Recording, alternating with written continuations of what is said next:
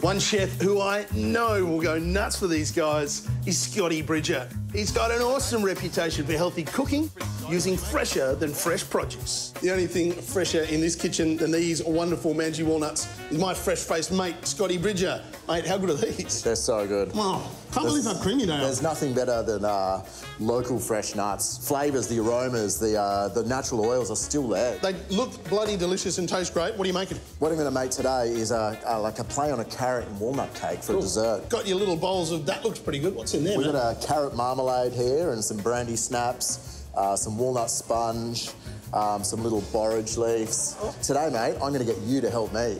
Egg white straight in, huh? Egg white straight in. OK. A little bit of salt. We're going to whip the yolks up with some more sugar. Then we're going to fold our hazelnut meal through there. Right. So there's actually no flour in this dish. It's just the walnuts in there. That's the base of it. So you've just blitzed that up and you're going to use that. So that's gluten-free? Yep, gluten-free sponge. He's clever, isn't he? So next stage, Scotty, we'll get this meringue out. Straight in here, Scotty? Straight in there, mate. Oh, look at that. Nice and stiff. Come on. I like it. Oh. Scotty, what happens with mixing bowls at home? You've got a couple of young boys. Yeah, well, they're usually fighting over to lick the paddle. On Christmas Day, do you find yourself stuck in the kitchen or does someone else do the cooking? Oh, look, I think cooking for family is so different than cooking in a restaurant, you know? Like, it's when your family's around, everyone's in there and you got some nice Christmas tunes on and a glass of wine in your hand. There's nothing better, your family around. We've got our creamed egg yolks, a little bit of sugar, some corn flour and a touch of baking powder. Then add our walnut meal to that. OK. And then we're just going to very lightly fold the meringue through that. And that's our sponge. It's that easy. And the logie for best folding.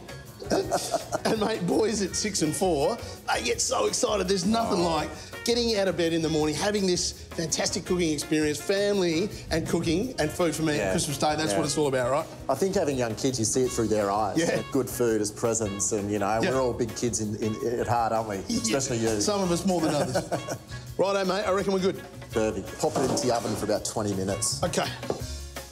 OK, we're going to finish this cake off, mate. We've got some beautiful walnut meal. Whoa. We're going to fold that through the mascarpone. That's going to act as our icing. And we'll split this vanilla pod. Lovely. So this is basically going to be the icing for the cake. I love the little orange zest you got planned. Let's get that into our piping bag. There you go. Yep. Bingo. Mate, brandy snaps, old school. Brandy snaps, I love them. 1985, here we come. Good bit of texture on there, though. Lovely. Oozing out the end. Oh, that is good. Mate, you don't get a glass until you finish plating up. Let's go.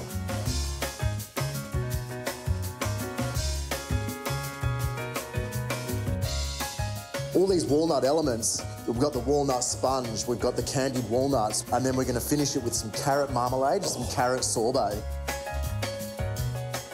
Wow, look at that. If that doesn't deserve a glass of Chardonnay, I don't know what does. Scotty, is it going to look that good at your place on Christmas Day? Well, if you bring some of your fantastic walnuts, then definitely. All right, let's get into it. Oh, look at that. Bingo. Oh, yeah.